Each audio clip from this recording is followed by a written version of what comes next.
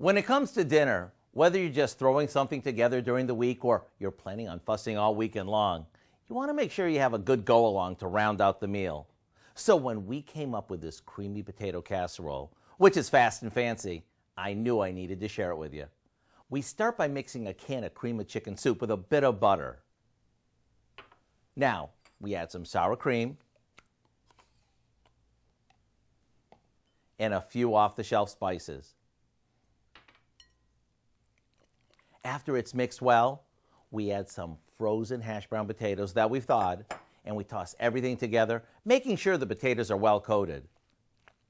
This goes into a baking dish, and for the part that really makes it stand out, we top it with a mixture of seasoned breadcrumbs mixed with a bit of Parmesan cheese. Now we'll pop this into the oven until it's heated through and the topping is golden and crispy. And whether you serve this with a burger or roast pork, you can't go wrong. It's creamy, it's satisfying, and it goes with everything. To get the recipe for our anytime potatoes, simply visit our website.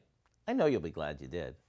I'm Howard in the Mr. Food Test Kitchen, where today we found an amazing anytime way for you to say, ooh, it's so good, with Callie.